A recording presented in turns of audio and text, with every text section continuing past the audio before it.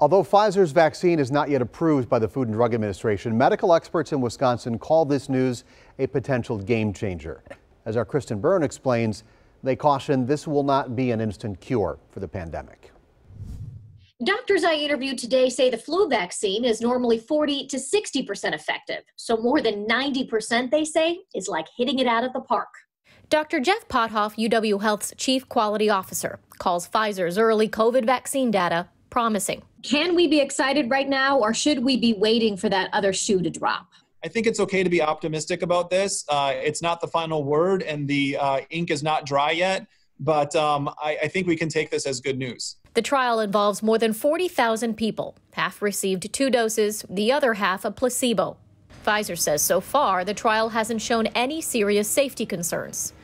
Aurora's infectious disease physician, Dr. Robert Sitchenberg. For the first time, it provides light at the end of the tunnel for this pandemic, which we have really not had before. The vaccine news comes as COVID's grip on the country strengthens. In Wisconsin, just 2 days ago, daily cases set a record with more than 7,000 positive COVID-19 tests.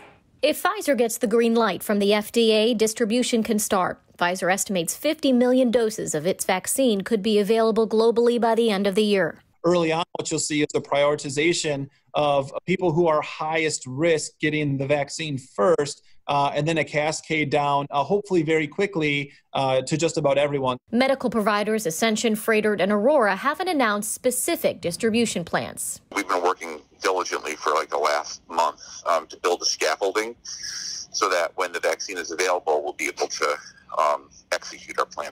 Medical experts caution not to let your guard down. All of them stress the importance of mask wearing and social distancing until a vaccine is readily available. Kristen Byrne, TMJ4 News.